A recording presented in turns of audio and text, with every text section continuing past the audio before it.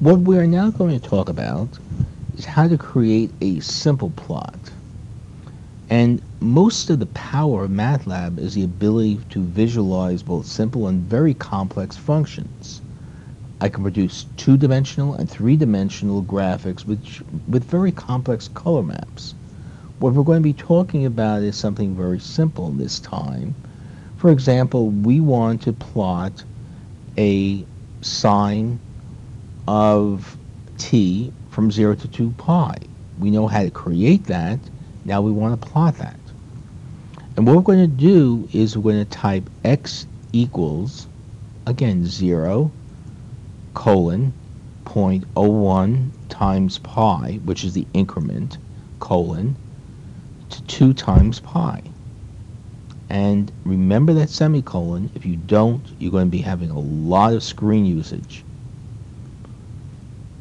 We're now going to type in a function y, and we're going to just simply say it's sine of t, and we're going to, again, use a semicolon and enter. Now, why did I get an error? Think about it. If you look at the window, I use a variable t, but what happened is I decided in the beginning to use x. It is a very common mistake that I did on purpose to show you that sometimes you're going to use the wrong variables. How can I change the x to a t? I use the up arrow key.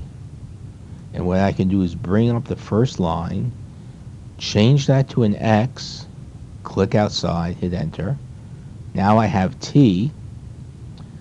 I bring up, use the up arrow key again, which is y, and now it's going to be good, so I just hit enter. I could, if I want to, since x was an error, click here and simply delete that variable. Now how do I plot? I'm just going to say plot, parenthesis, and you notice it's sort of giving you little hints. In this new version, it shows you what that function looks like.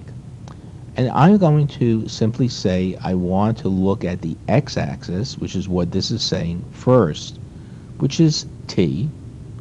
I'm going to do a comma, and then I want to look at the y-axis, which happens to be y, and parenthesis. This time I'm not going to use a semicolon, because when I hit enter, what is going to happen is I'm going to get a window with the actual plot. And you notice it goes through 0 to 2 pi. We can modify this plot, which we'll see in subsequent videos. We can copy this to a Word, which we'll see in subsequent videos. We can do a lot of things.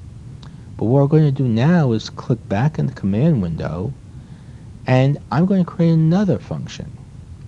I'm going to say z equals cosine of t. And again, remember that semicolon. In this case, I'm going to type in plot. The x-axis is still t, but now the variable I want to plot is z. And when I hit enter, the plot window will not pop up again. It's down here, so I click, and sure enough, this is cosine. Let's click back in the command window.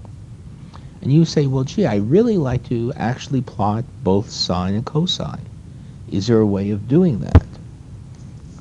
And the way to do that is we're going to either invoke the command, or we can actually create a function for that command, but we'll just type in plot.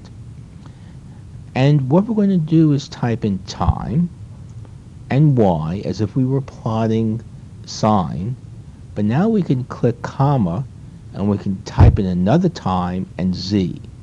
So every time you want to plot multiple plots, you do the x-axis, which in this case is t, the y-axis, which is either y or z, and then repeat that.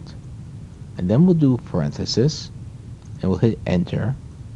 And when we click on figure 1, you notice we have the sine, and we have the cosine. And now again, we could process it, copy it, do anything we want to do. That is how you can plot in MATLAB.